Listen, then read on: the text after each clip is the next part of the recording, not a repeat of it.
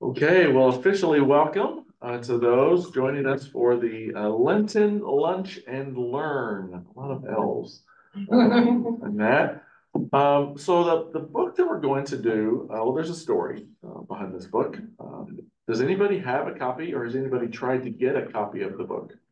I'm sorry, what's it called? A Different Kind of Fast, Feeding Our True Hungers in Lent. I saw that on the, I haven't tried to get it. Okay. So, if you did try, I was gonna see if you happened to be one of the lucky few. I got this about a month ago, then we were gonna study this. And then after that, it's just become like Super Bowl tickets. Tough to find, impossible to order. People will say, "Oh yeah, we'll send them to you," and then they're like, "Oh, just kidding, we can't find them." You get them. Susan's been working really hard to try to get a handful of them, and thinks maybe by next week. Possibly. I emailed with Broadleaf some more, which is the publisher, asking, so if we order it directly from you, would that possibly be a quicker way? And they said, well, assuming that we really do get it between the 15th and the 17th, it probably would be quicker. You know, as the sooner you get your work in. Right. Yes, exactly. So we might consider trying that. They said to wait until the end of the week and email them back and see where they're at with it, if they really did get it from the printer. Yeah. I'm looking to see where Broadleaf is. Because part of the complicated, it's in Minneapolis. Okay, that's good. That's not bad. That's not too bad. Yeah, because Christine Valters Paintner lives in Ireland. So I was thinking if this was an Irish publishing, it could have been really bad. Yeah. And you may remember her name. We've actually studied a book of hers, the photography and spirituality book that we did a few years ago after my sabbatical. One of the books we did for that was this same author. And so this is, a completely different topic. It has nothing to do with photography, but it also kind of does. I mean, you'll see some similarities between some of the kind of visual spirituality that she does in those books, along with what she does here. So that's the story with the book. We'll get started here in a minute, but let's pray first as we begin our time. We're going to actually do more praying as the morning or the afternoon goes on, but for the moment, let's kind of pause for a short moment of silence, and then I'll voice a prayer as we begin our time.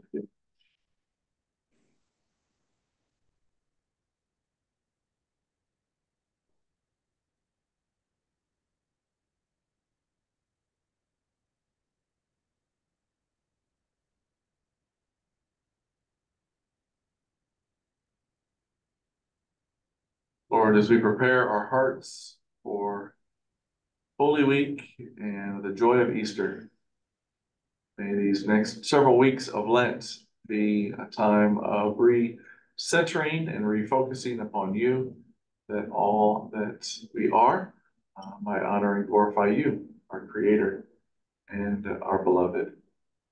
In your name we pray. Amen. Amen. And welcome, David. Thanks. Let's go around and say who's in the room in case Margaret and David don't see everybody. So we have Dixie and Laverne and Susan and Marcia and Pat and Bridget. Wonderful. So we got a good crowd today with everyone. So what are you giving up for Lent? Is anybody giving something up for Lent? I haven't this year because I was taking this study and I wanted to hear what the answer. It's the right answer. That's right. That is the right answer. That's good. It's not quite a trick question, but a bit of a trick question, because oftentimes when we ask that question, it comes with a lot of baggage, right? Perhaps some of you may not know that question or not know what I'm talking about, but oftentimes, and it's kind of come into pop culture recently, folks will say, well, I'm going to give something up for Lent. Give up chocolate. Or I'm gonna give, Bridget says never. I'm going to give up social media. A lot of folks, say I'm not gonna not gonna get on Facebook for Lent, or I'm gonna give up red meat or carbs, or a lot of times it's food related, and that comes from kind of a long Christian tradition of fasting from different kinds of food during Lent. Probably a lot of us in our lifetime will remember, and maybe some of us have been Catholics, or at least we know Catholics who have fish on Fridays during Lent, right? Because that's part of the fasting process. And different levels of fasting over the years in the church. Some have, fasted from everything on one day a week during Lent, and then fasted, for example, from meat every day. I mean, not the Fridays, but every single day during the Lenten season. And so people will kind of have turned that into okay, well, I'm going to give up something that may be harmful, or maybe something that I don't like, or something that's not good for me. I'm going to give that up. Kind of focus on spirituality. And Christine Valters Paintner asks questions like that, but then begins to go a little deeper, right? So that process is fasting in the same way that we talk about fasting from food. And so it is fasting from something. But of course, the book title is a different kind of fast. And so her suggestion is that we think a little bit differently about this idea of fasting. Not that it's bad to give up food or give up chocolate or give up something for Lent. She talks about kind of some really important connections with justice, knowing that there are a lot of people who don't have the privilege to give up food, that they actually have to not eat because they don't have the money, or they're not in a place in the world that has enough food. They are perhaps in the United States, but in a food desert, or just don't have access. And so she understands that for some people, that's an absolutely meaningful practice in Lent. But she also wants to ask some deeper questions than what does she call it? She says sometimes people will give stuff up for Lent as kind of a second try at New Year's resolutions, right? So you made a New Year's resolution on January 1st, and you've already failed. And so, it's Lent. Let me try again. I'll try again to give this thing up. And I think there's a quote I was going to read about that in here, if I can find it really quick. Because she says there's some good things. She says the kind of fasting explored in this book is not a second attempt at dieting when New Year's resolutions have failed, only to be picked up for Lent. That would be a distortion of the deeper meaning of this practice. She talks more about being a monk. We usually associate that with a male, but she says that the word monk originally could have meant male or female. And she says it comes from the Greek word monokos, which means single-hearted.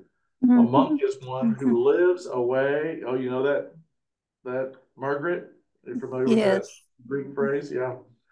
A monk is one who cultivates a way of being that keeps their attention on the deeper dimension of life and how spirit is moving. She writes, I believe any of us longing for life of greater simplicity, silence, and slowness can call themselves a monk.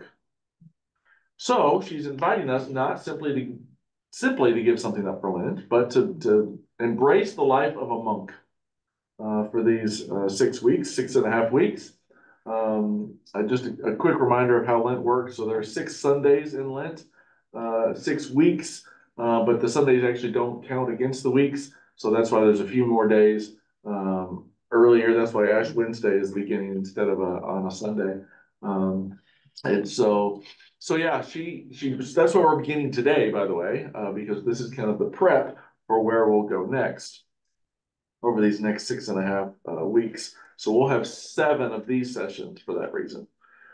So she says, let's talk about what kind of a deeper fast might look like. And want to get to some of her questions. She's got some good questions about some of this. Let's ask it this way, which gets to some of the same question, but a little bit different way. So what are the foods or objects that clutter up your attention and your heart? Chocolate. Favorite food. Right? I'd like to say I've given up all chocolate for Lent, L-I-N-D-T. That's right.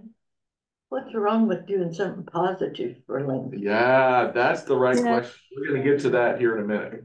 We're gonna get to that here in a minute. One It's of not, it's not as simple as the pop culture, hey, I'm gonna give something up. It's a little more intentional, but I think it's the right question. One What of were you our gonna say, Mark? sons one year went without food for a certain length of time through the church because they wanted them to think about hunger. Right, right. Yeah, and that's again, that's kind of what she mentions in terms of kind of in solidarity with those who are hungry, those who regularly don't have the choice, aren't walking away from a full pantry in order to do this practice, but simply don't have food in the pantry. And so, yeah, I think that's an appropriate way to do that as well. Anybody else? The foods or objects that clutter up your attention and your heart. Been trying to turn off the TV more, Mhm. not just for Lent, but just generally. Okay. Yeah, oftentimes we will use, I mean, I think about that when I jump in the car, I'll turn on the radio, I'll turn on music or something, right? We need something going Background. often. Background TV or a background radio or something as always. And we'll dig deeper into this, but these are the kind of questions that she's going to be asking instead of simply, just give up. She doesn't use this language, but I think I use this maybe in the invitation to the sessions is instead of fasting from the symptom, we need to look deeper to say, well, what is the thing that symptom represents, right? And so maybe it's chocolate, or maybe there's something else that chocolate means to us or means for us, and maybe there's nothing wrong with chocolate, and it's not that the chocolate's the problem, but there's something else that we could ask ourselves, what are we really hungering for? And so, yeah, that's another way. And then to Dixie's question, she asks this. So when you imagine setting these aside for a time, what images come to fill that open space?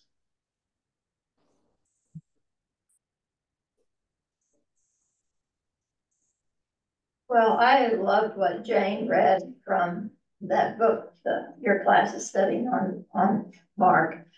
What are you lifting up, and what are you leaving? Yeah. And I really like that. Yeah. That's great language. Let's hang on to that. We could use that these sessions. What are you lifting up, leaving behind?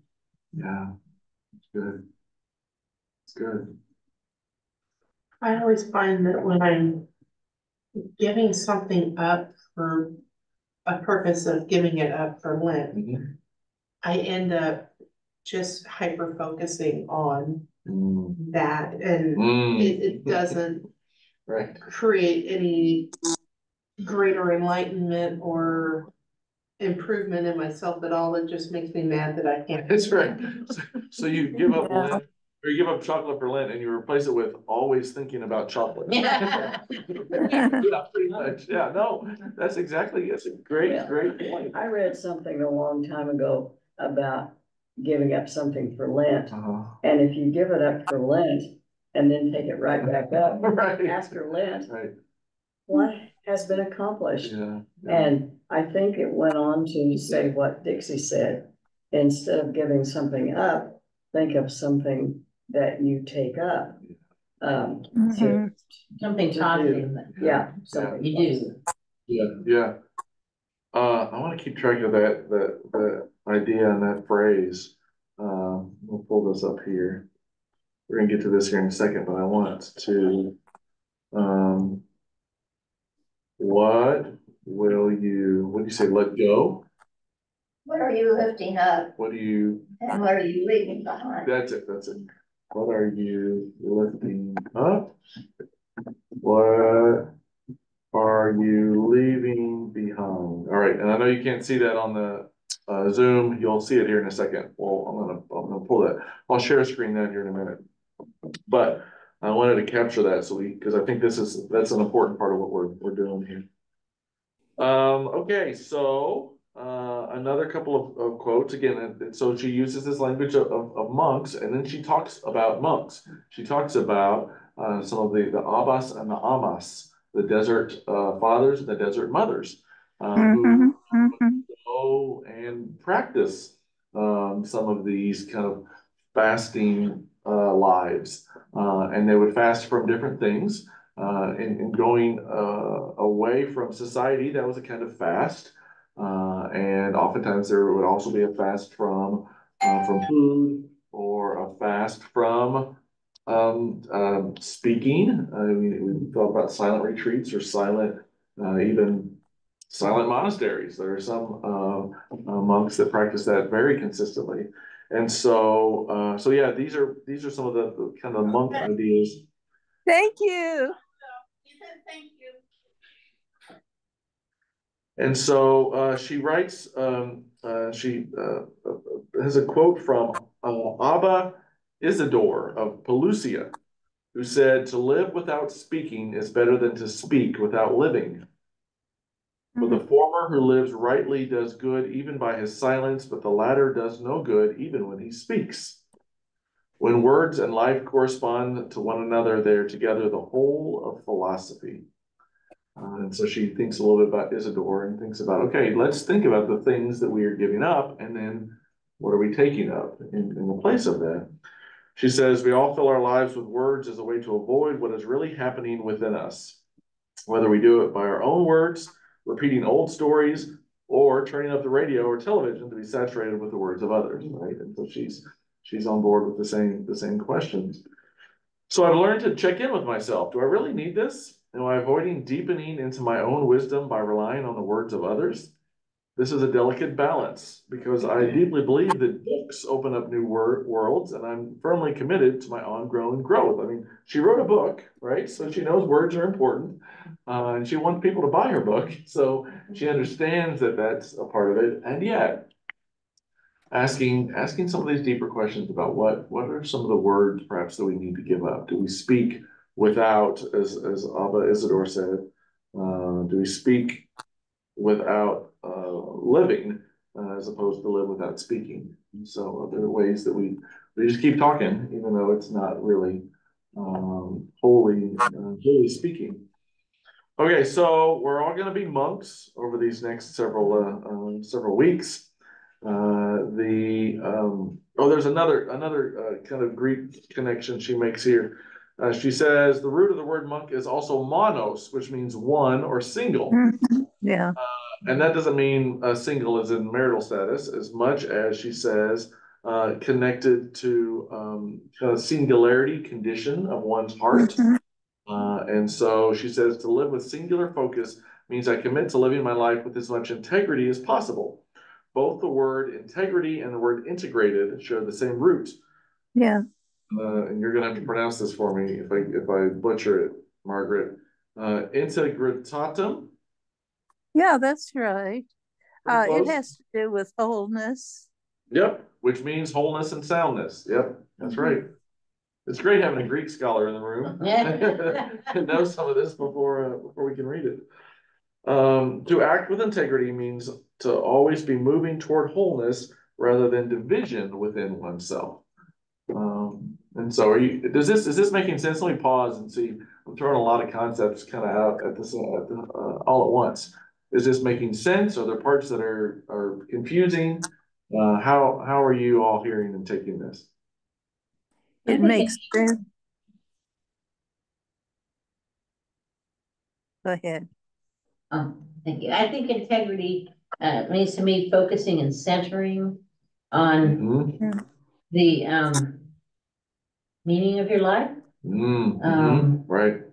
On in my case, the meaning of Jesus' life and what that means for all of us. Yeah. And then bringing that out in the way you live, you know, walking the walk as well as talking the talk.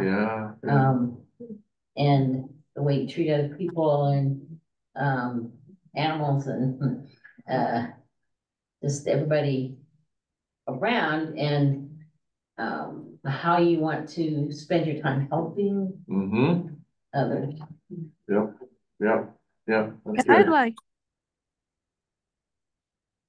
I like the centering part, because it's so easy just for your mind to be somewhere and then wander.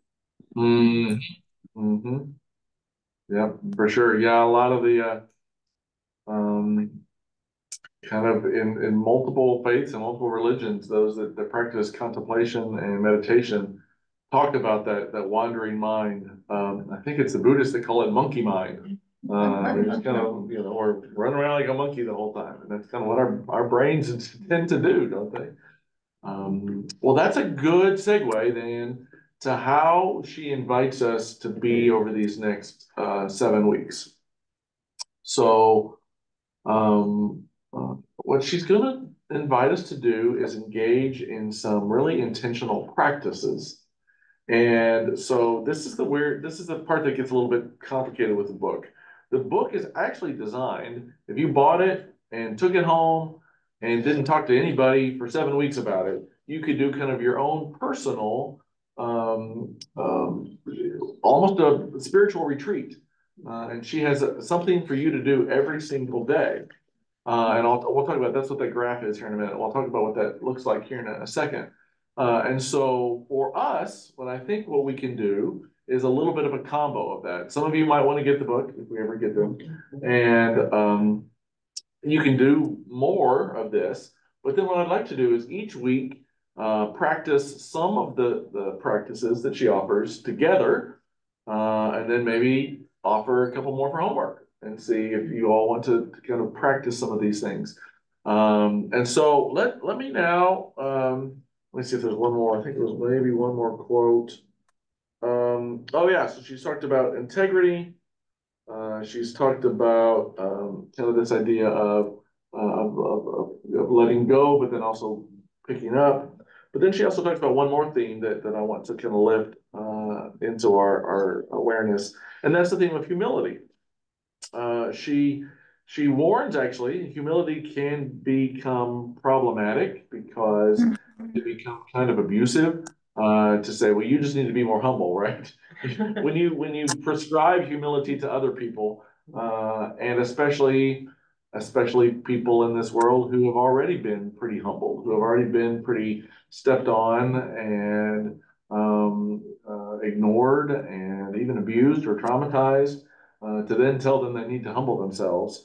It's not a universal thing, and she recognizes and speaks to that, but also understands that, you know, not an abusive kind of humility, but a healthy humility helps us to understand kind of our right place. And so maybe we've been kind of down low, and so this practice of humility is actually bringing us up, whereas a lot of us, we've lived in a place of some level of privilege, and we're up here, and so we need to be brought down lower, right? And so that we all have kind of our right and good place.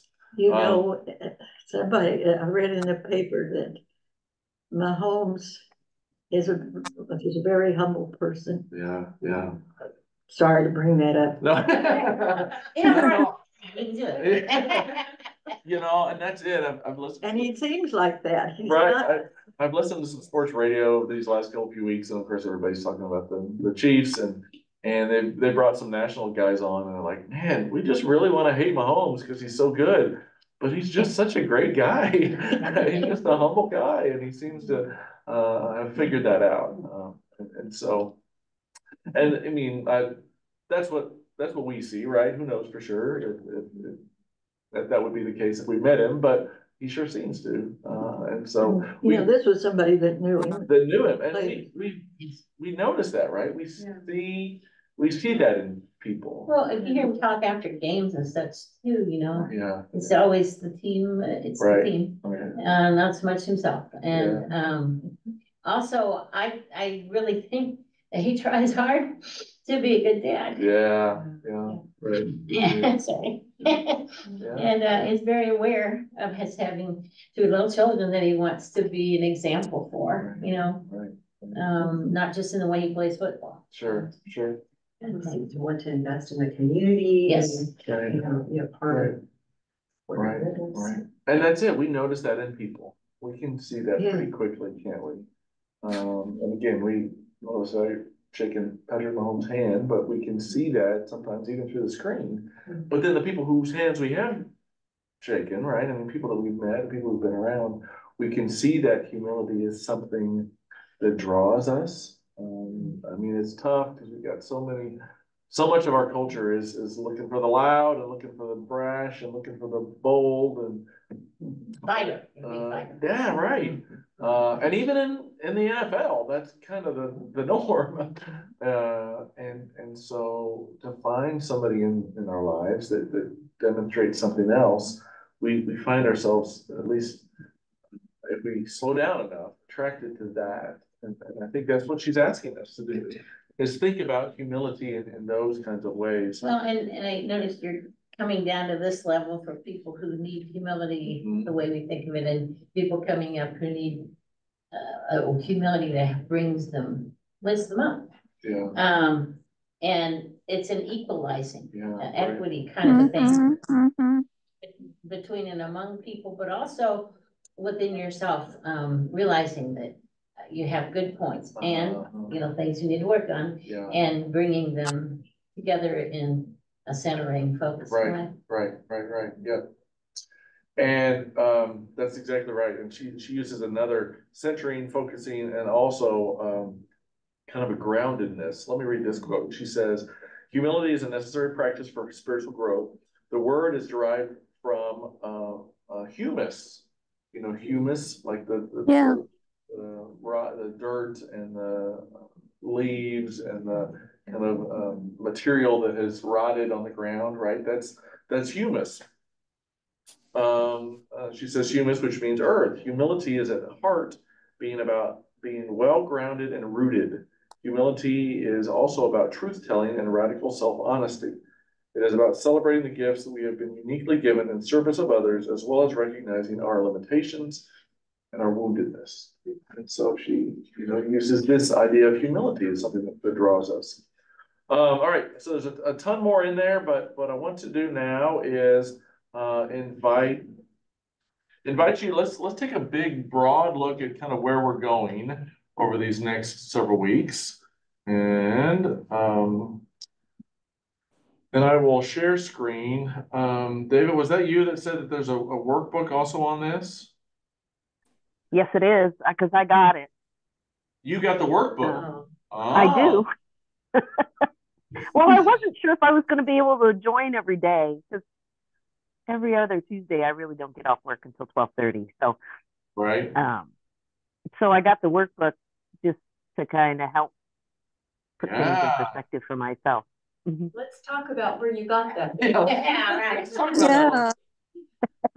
I buy everything on Amazon. I'm sorry, and I know I shouldn't. Because I got the book is on Kindle and I got the workbook on Amazon, and I don't know, it's just a few dollars. Well, it came pretty quickly. Ebooks are widely available. Oh, true. Yeah, of course. Yeah. If you'd like to read it online, you can get the ebook of the whole thing. But it sounds like the workbook is kind of shifting even further, right? Not only to say, no, I want to have a piece of paper with this on it, but I want to have a piece of paper that I can write on and I can kind of re-engage. I would love to see the workbook on this because I have several times as I've read through some parts of this, it's like, oh yeah, that would be good if we had, a way to, like she talks about different practices that you could, have a piece of paper, but a workbook would be great because you just do it. There it is. They're kind of fast. Yeah, that's it. Okay. I mean, it's pretty simple. It's pretty little. Holding it up. Holding it. Oh, your camera. Cool. Is it by the same author? Or, I mean, Yeah. sometimes the work I think is by so. somebody else. It's about her book anyway. Right. But sometimes the workbook's by a different author. Yeah. We could do that on a search. That's right. Well, you can show it to me later. I want to see it later. Okay, so this is what we're going to do. We are going to kind of walk through, and you can see this online, correct? Yeah. Okay. Yes. Because what I want to do is show you kind of the where we're headed over the course of the next several weeks. The first week, Ash Wednesday week, is an invitation to fast from consuming. Would it be possible to make it bigger now? A little. Oh. Good. But then we lose the. Then you lose the whole. How about that? Will That's that good. work? Yeah. Okay. So fast from consuming and then embrace simplicity. So you'll start to see here the theme is exactly the question Dixie started with, right? Why can't we bring something into our lives? And a Lenten rule often will do that. Like maybe it'll say, well, I'm going to read my Bible every day, or I'm going to stop and pray every day, or I'm going to do something, not just fast from something. But what she does in the course of the several weeks is both. And so, as you can see, it's not fast from anything as specific as fast from TV, even, but fast from consuming. And here in a minute, we'll talk a little bit about that idea, is what it means to consume. And then she replaces it with embracing simplicity. Okay, then so that's technically the Ash Wednesday week. She calls it Ash Wednesday, Ash Thursday, Ash Friday, and Ash Saturday. I've never heard. I think I kind of love it. So, and then so the official week 1 is an invitation to fast from. This is a good one. Multitasking. Oh. Ouch. And inattention. That doesn't ever work in my life. Fast from multitasking and inattention and embrace full presence to the moment.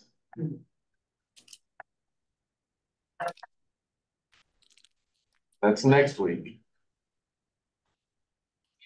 Then third week is to fast from scarcity anxiety.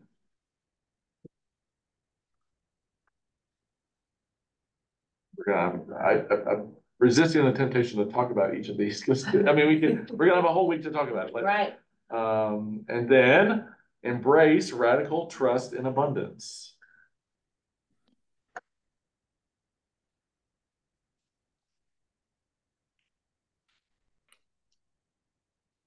Okay. Sorry this is taking so long. I thought it'd be cool to actually type them out so you can kind of experience them. We could enjoy this together. An invitation in week 3 to fast from speed and rushing. Oh. It'll be a long 7 weeks, isn't it?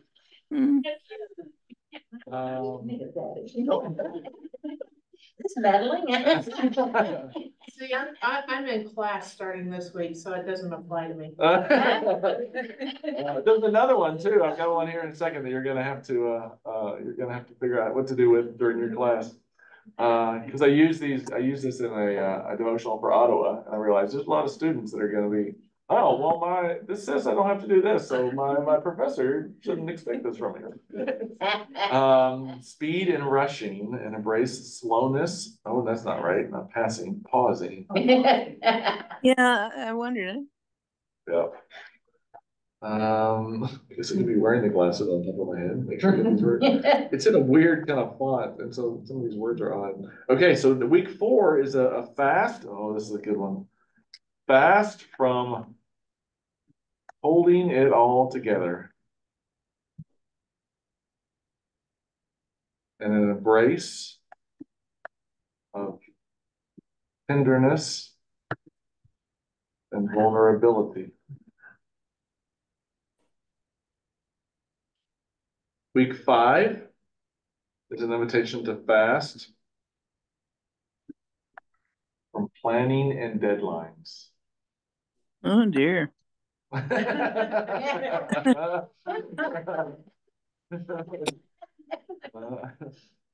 an invitation to embrace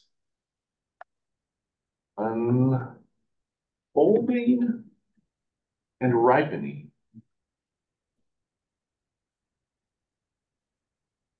Okay, let's see. You can see here in a minute why I'm doing it this way. Did I miss a thing? You're supposed to forget about your taxes. Oh, that's right. They will ripen. Oh, here it is. Here's one last one. Okay. And then the last one is a fast from certainty and embrace mystery and waiting. Well, listen, you just change your life. And how many weeks are we supposed to do this? 7? So seven Tuesdays, with Ash Wednesday week included. And so she has technically 6 weeks, but then Ash Wednesday week is the first. I was gonna say, as you get older, it really is easier to do those things. I think so. I think so. I think there's some of this that feels different. I mean, speed and rushing is probably, there's a different pacing for those who are retired.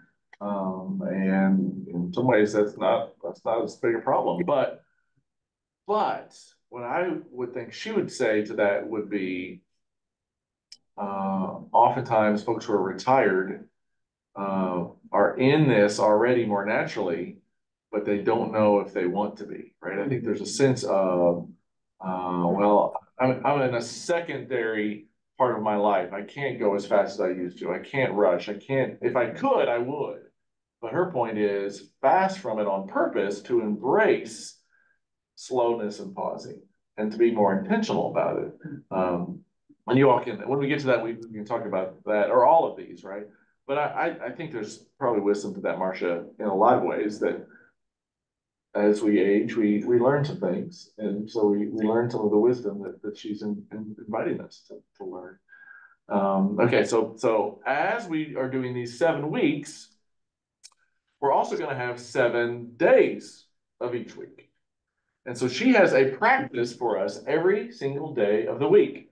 Again, this is stuff we're not going to necessarily do it all of them, but we can, if you get the book, you can. Also, if you wanted to, where is it? Here it is. If you wanted to do all of them, then you could buy the book, or we'll do enough that we can kind of get a taste of it over the course of this. And I know I spent a lot of time in basically introduction of this, but I think this is helpful so that we know where we're headed on this. So the first one is the practice of Lectio Divina, which is, a lot of you know that is a practice of a holy reading of Scripture. She'll have a Scripture reading for each of these weeks, and then that'll be a day that we, again, if you wanted to do this, full bore, then you on a Sunday could do a Lectio, and then each one would be different. Now, of course, the first week's going to be off anyway because it doesn't have 7 days because of Ash Wednesday, which we'll see here in a minute. But on a full 7-day week, the second day then is a breath prayer. And a breath prayer is, by what it sounds, it is kind of a way to physically engage yourself in a prayer experience. And so just kind of as you move into a still place, you're able to see your body changing in the way that it approaches God. Okay, the third one is something that overlaps some with what she did with her photography stuff, and this is Visio Divina. Hmm. And you can probably figure it out from the word roots there. This is kind of a holy scene, and so it's a holy reading. It is a scene of an object or a picture or something. And when she has written her books on photography, she asks us to go on these kind of Visio Divina walks, go into the world and go look for God at work in the world. And then that's day 3. Okay, and then day 4 is overview of meditations with desert elders. So her point is to say that some of these amas and these abbas, these desert mothers and fathers, have written some wise words that we can then embrace. And so, try putting desert, not dessert. We're skipping chocolate. It gets even tougher when we start talking about so desert wisdom, right? We'll shorten it that way. So wisdom from desert elders, and that'll be again on day 4, depending on how we do it. Okay, day 5 is contemplative walking. So this kind of overlaps again when she asked us to do the Visio Divina and the photography stuff. Sometimes she would ask us literally to go out and to see things. Visio Divina can be just looking at flowers or looking at a picture while you're here, but contemplative walking is going out in a contemplative way into the world. I'm going to run out of space if I put all that in. I was going to be walking. And then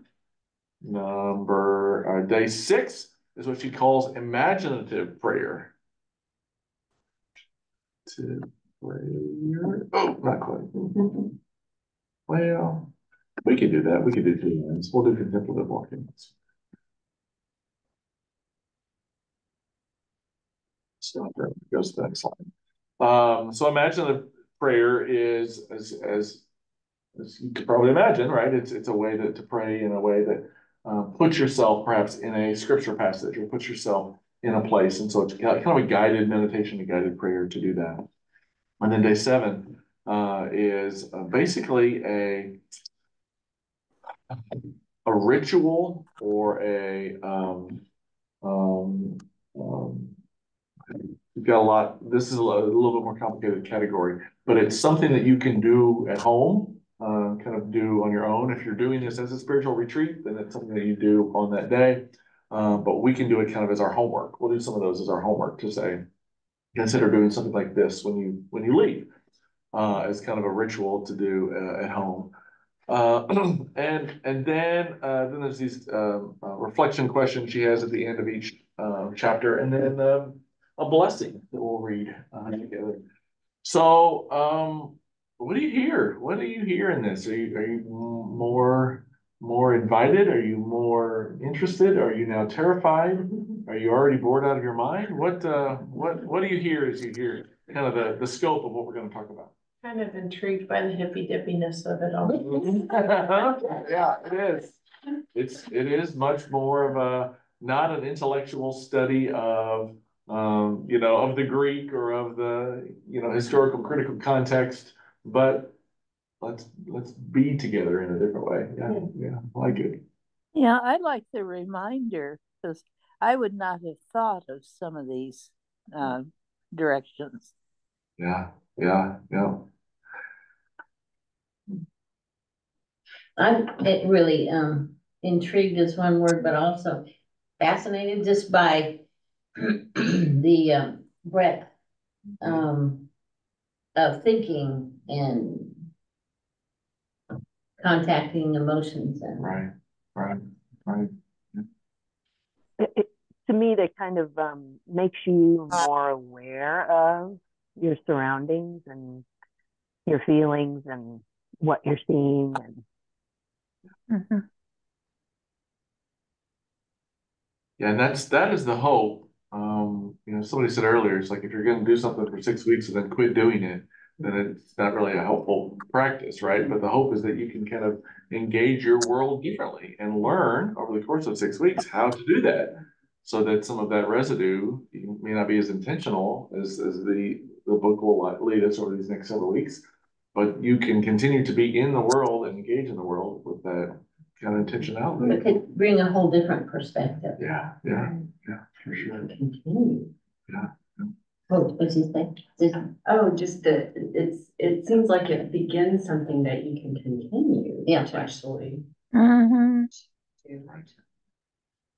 Yes, and so that's the question that David said, can we get a copy of this? And so what I will do is I can do it a couple different ways. I can print it out for the folks here, and then I can send it, Margaret, to you and Dava, so you can have.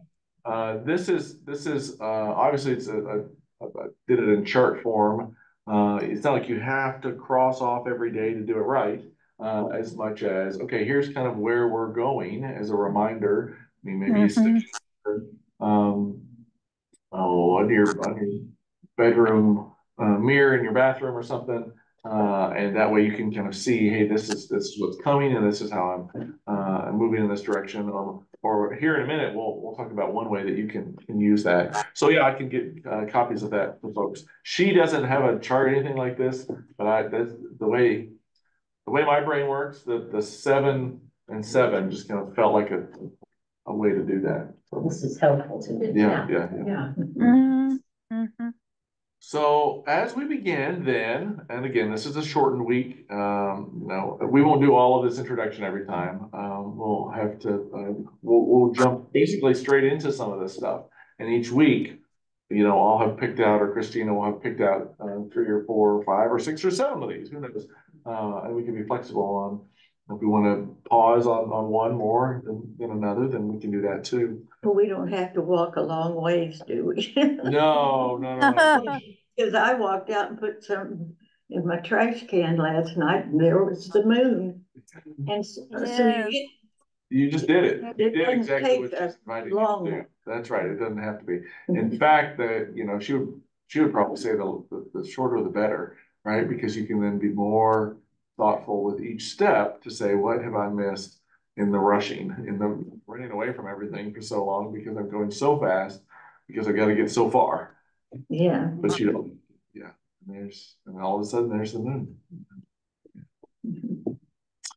Well, this week she invites us to fast from consuming and embrace simplicity. Any ideas what she might mean about that?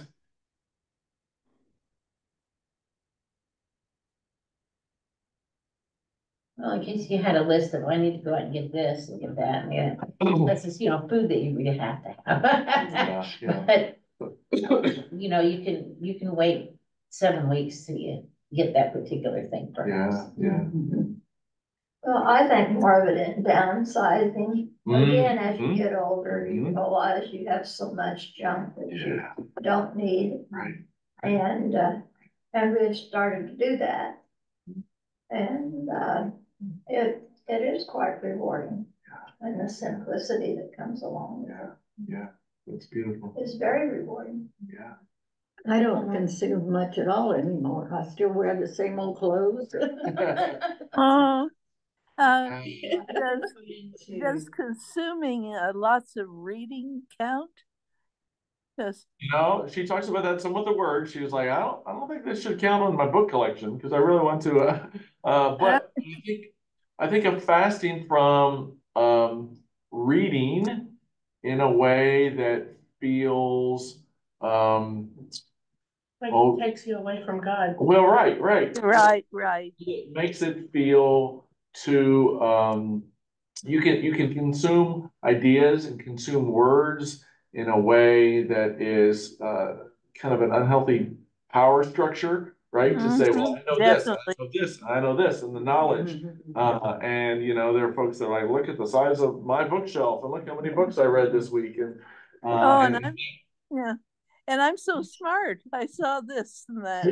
Yeah, that's right. The consuming of knowledge can be the problem, right? Yeah, right.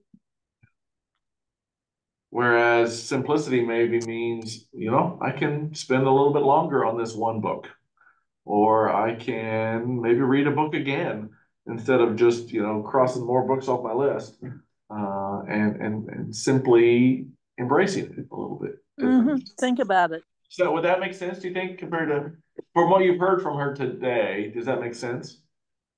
Yes. One of the things with embracing simplicity with the Visio Divina, it has become a thing with our bus lot that when there is an absolutely stellar sunrise, we call everybody's attention to it. Oh, that's great. Oh, that's cool. That's cool. Because we're all out on the road before the sun comes up, so.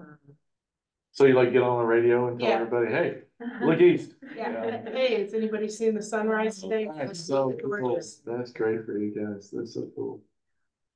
Because you've got to share it. You can't keep that to yourself. Yeah, right. And I think, well, we'll get to that with some of this other stuff of What is desert wisdom? I'm not sure. So desert wisdom, she will have a passage from a desert monk. Oh, I see. A woman or a man that lived in the desert in those kind of early years, the first couple 300 years of the church, that we recorded a lot of their wisdom, and so she will have a passage from that, and have us kind of contemplate that. And again, not a long passage, another thing to consume, right, Margaret? It's not like, I read 15 things from 15 different monks today. Yes. A few words that we can kind of take it slowly. It's the same practice with Lectio Divina. Instead of, I'm going to read 2.5 chapters, and maybe 2.5 lines, and maybe a lot smaller.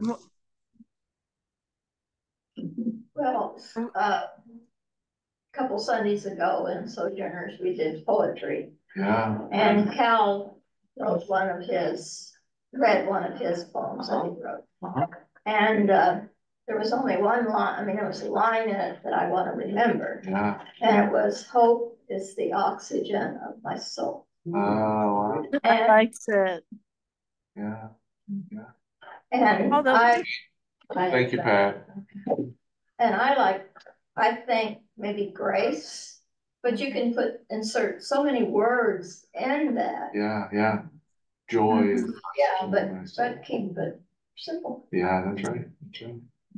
What were you gonna say, Margaret? Oh, it's past. That's all right. Okay. I thought of kind of along with what I heard earlier over there, but fasting from consuming, I think for me, is trying to use what I have instead of, always trying to bring other things in. Right. Look at what I have first and what can be done with it. Right. Well, of course, the other connection is fasting from consuming means rethinking our lives as consumers. When you think about how much of our society is based on the need for consumption, right? Conspicuous consumption. It's a thing. That's what I've always said. If they were working on my purchase of things, we wouldn't have any economy. Right. And the economy requires that. But then, I think a lot of obsolescence is yes, that's right. A lot of ecological concerns ask, do you really need all of those? Where you make your purchases as well. Right, You can right. support small family businesses and get 90% of the things that you need. Right. Versus going on to Amazon and lining Jeff Bezos's pocket. Right, that's right. Yeah. And that's what she's asking us to do. Not that we don't ever go to Walmart or don't ever go to Amazon or don't ever go, consume things, but be thoughtful about the things that we consume. Before we just go out to buy, ask, do we need this? And she says it this way. She says, these first few days of Lent, I invite you to consider those physical things you could do without as a way to give more focus on the less tangible things that hold importance, like relationships. From there, in the remainder of the season, we will focus on patterns and beliefs that we can fast from to bring us into deeper connection with the Holy One. And so she asks us not to sell our possessions to give them to the poor, right? Even though Jesus asked that of the rich man, but I think in his asking, he understood that this rich man made those possessions his life. And so he was going to follow the life of Christ, then he needed to get rid of that life first. I read a quote, supposedly it was Doris Day, said, if you have two coats, one of them belongs to someone else. Yeah, that's right. Yeah. Basically a paraphrase of John the Baptist, right? I mean, John the Baptist says, if you have two coats, give one to somebody else. Yeah, that's great. So let's do, and again, we're not going to have time for all of these even today because we had such a long intro, but let's do a couple of these different, let me see, let's start with Lectio. I don't want to rush through any of these. So let's do a Lectio reading of Matthew 4.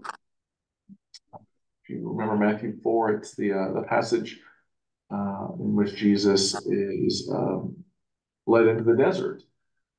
And so she makes a connection between the desert connection of Jesus and the desert mothers and fathers who also went into the desert seeking a closer connection to God. So I'm going to read this text and invite you. So I'm going to read through it twice. And as I read through it, I want you to listen for a word, the way she says it, listen for a word or phrase that shimmers. Something that shimmers to you. And then we can share some of that.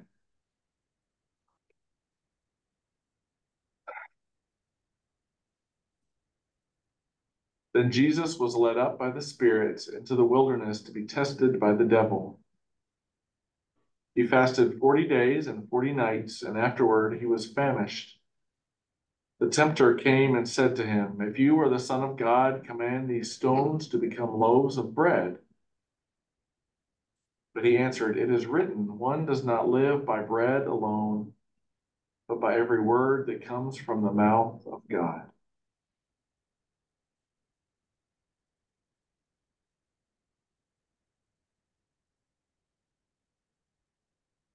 Then Jesus was led up by the Spirit into the wilderness to be tested by the devil. He fasted 40 days and 40 nights, and afterward he was famished. The tempter came and said to him, if you are the Son of God, command these stones to become loaves of bread. But he answered, it is written, one does not live by bread alone, but by every word that comes from the mouth of God. Yeah, we can see each other's faces. Was there a word or a phrase that shimmered? Led by the Spirit. And instantly I got a picture of like ancient Celtics would call them wisps. And they just shimmering lights. And it's spirits. And so literally that phrase sparkled to me. That's great. They're shimmering that happen. I was struck by famished because that is really a physical need. And to substitute the word of God is really something beyond our ken almost. But it sustained Jesus. For sure. Yeah, I noticed that word too, Margaret. That was one of the words that shimmered to me. It's famished. Any others that you would like to share? Well, when I heard that the Spirit led him into the desert, I was thinking of the line in the Lord's Prayer that lead us not into temptation. Mm-hmm. And I wondered if that was the reason Jesus put that in his perfect prayer. Yeah, it's like, don't do this again. This was no fun. Yeah. Right. To anybody else. Don't do it to anybody else. I can't handle it. Yeah, absolutely. No, that's wise. That phrase implies intentionality too, you know, the spirit led him to be tempted. To be tested. Not led in the spirit, and nope, there was the devil. Right. Jumped up behind a cactus. The spirit knew it was there. Well, let's take another reading. Let's do another reading. And this time she says, allow the word or phrase to unfold in your imagination, welcoming images, feelings, and memories. Bridget, you already started to do that a little bit with your wisps. But whatever phrase or word shimmers for you, may it continue to open and blossom as we read it again. Then Jesus was led up by the Spirit into the wilderness to be tested by the devil. He fasted 40 days and 40 nights, and afterward he was famished. The tempter came and said to him, if you are the Son of God, command these stones to become loaves of bread. But he answered, it is written, one does not live by bread alone, but by every word that comes from the mouth of God.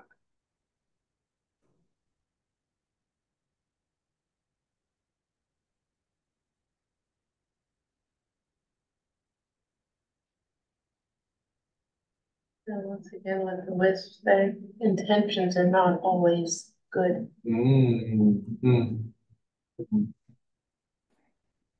we can think about the word as food.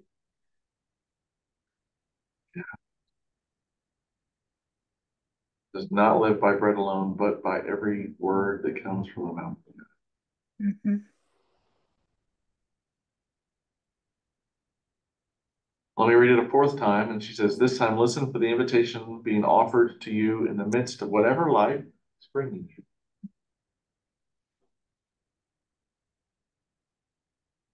Then Jesus was led up by the Spirit into the wilderness to be tested by the devil.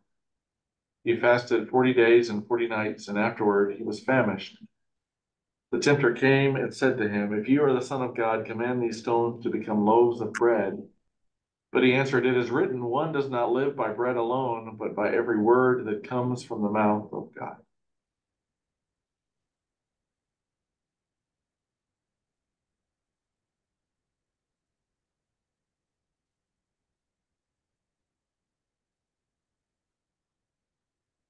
I'm struck by the fact that Jesus answered every temptation with the word of God. Mm-hmm. Mm-hmm. Because anybody else, we would have made bread. Yeah, that's right. That's exactly Yeah. right. I mean, that's something. Yeah. But he was so deeply ingrained in that scripture that he knew how to respond.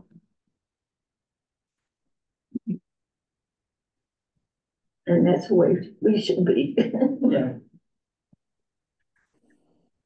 Well, I kind of wonder, when he went to the desert for those 40 days, someone has mentioned, and I don't remember where I saw this or where I heard this from, but it was to come to terms with what God is calling him to do, and to understand what that is. So when I think about Lent and testing us, and testing our commitment and our relationship with God and what he's calling us to do individually as a person. Mm-hmm. Well, it's so interesting to me that we don't know when we're called into the desert either. Right. Yeah. We don't always recognize That's for the temptation Yes, that's exactly right. No, it's so often in hindsight that we see both of those. They're like, oh wow, that was the desert, you know. Oh wow, we were being tempted. In the moment, we don't. And that's it. Maybe Jesus didn't either. All he knew was the scripture and knew that in this moment, we don't know exactly what he saw or how he saw it, but in this moment, he looked down and saw a loaf of bread looking like rock and said, I'm hungry, and made the choice to recite scripture instead of doing what most of us could have done, right? Well, Or a rock looking like a loaf of bread. What's that, David? A rock looking like a loaf of bread. Yeah. Tempting us, you know, with That's something that may appear to be right. Enticing, that may not necessarily in that root of it be enticing. Well, and if you're that hungry, you'd be willing to see a rock that way too. Yeah, right, right. And Satan is the great deceiver. And recognizing that sometimes is difficult. Yeah, yeah.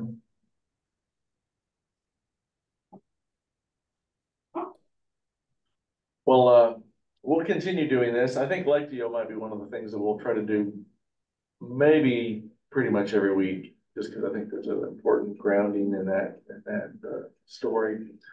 But she also invites, so again, all these different categories. The last one in the list is a creative ritual. And this week she invites us to create an altar. Anybody ever made an altar in their home? Sometimes we think about somebody who's died or a loved one or something, and you can kind of put their picture up and maybe things that they love to have or they love to do. She's not meaning that in particular. She's simply meaning the way she writes it is a space where we indicate our desire to show up each day to our prayer practice. It helps to embody our desires for this season and time of retreat in daily life. An altar is a liminal space, a doorway between worlds, and reminds us of our holy longing to connect to the sacred in the midst of the ordinary. And so she said you can put some kind of symbol, a candle, a bowl of water. It could be a Bible, or it could be some prayer beads, or it could be something that you could also use in that space. And so if you have a space in your house that's kind of out of the way, I wouldn't put it like in the vestibule, but it's kind of out of the way, consider doing that. Creating an altar, just kind of a space for this, a liminal space in between your physical living space and the spiritual experience that you're hoping for in these next several weeks. And again, it doesn't have to be anything too elaborate, but whatever is meaningful for you. Maybe you put a little speaker and you can play some play music as you're sitting and kind of praying and thinking. So as we do some of these different practices, maybe this week before next Tuesday, work on your altar and then maybe read Matthew 4 a few more times, or read it every day if that's a meaningful way to do that. If there's anything else she says, yeah, don't let it be too complicated. Remember, you can always add to it as the weeks unfold. And so you can add different parts to the altar. So think about it. Maybe you want to do something. Maybe you want it to be outside. Maybe you have a spot on your deck or your spot in your backyard. You can make an altar. What do you think? I have a corner in my living room, which doesn't get used. We have a living room and a family room, and the living room hardly ever gets used. But I have a corner that I call my quiet time chair. Yeah, there and you I have go. all my devotional materials there. And that's where everybody knows in the family, and it's been that way for a long time. They don't bother me. That's right. When you get in your contact chair, you don't mess with them. And that's your altar, right? Similar. So I think the closest I ever came was an Advent wreath, a personal one. Yeah, that's another kind of, again, it's just a liminal awareness. It's a physical thing, kind of drawing your attention to more spiritual realities. You know, some people think that's just weird. That's hippy dippy, right? That's just weird. I don't know about that. But give it a chance, give it a try, and see if there's maybe a way that this speaks to you. Because then her final reflection question is this. Because again, part of the point of doing this is to kind of step away from what is normal and what is expected into another space. And so she asks, what true hunger do you sense emerging when you strip away the excess consumption?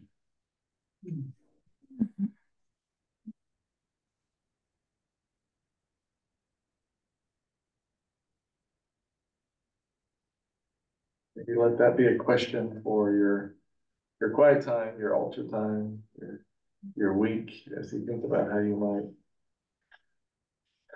receive and lay aside this season. Well, let me close with our blessing. Steve Valters, Paintner, writes for this week. It uses some imagery of Ash Wednesday and reminds us of the power of God's love.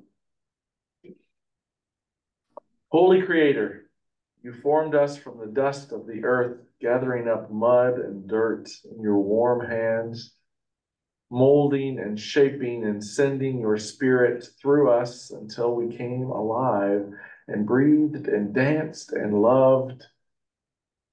These dusty origins began with stars exploding miles away, with eons of light expanding and contracting to arrive in this tender human form. May we remember our roots in earth's rich soil and heaven's luminous reach. May we know ourselves as radically and tenderly flesh, but also radiance of spirit, sustaining our every moment.